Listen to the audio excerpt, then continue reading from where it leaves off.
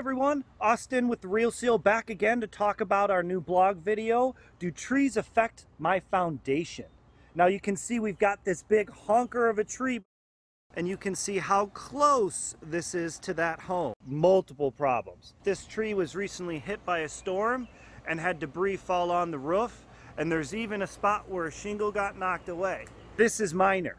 In heavy situations, really bad situations, you could have this whole tree fall onto the home and actually crack the foundation, which will begin even more foundation issues after that.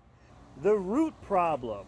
This tree is going to have very big roots that dig deep that are going to try to be going towards the home. Your home is a natural basin for water, and tree roots love that water, especially in the wintertime. So they'll creep in there and they can clog your drain tile and water management systems and even cause foundation issues when the roots push on the wall, cause bowing, buckling, and can crack your foundation.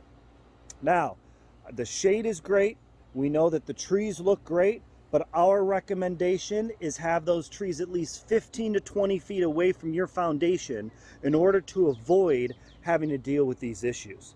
If you have any questions about trees, how they affect your foundation, or you think you are a victim of foundation settlement because of a big old honker of a tree, give us a call over at The Real Seal, where you know not everything's better when wet.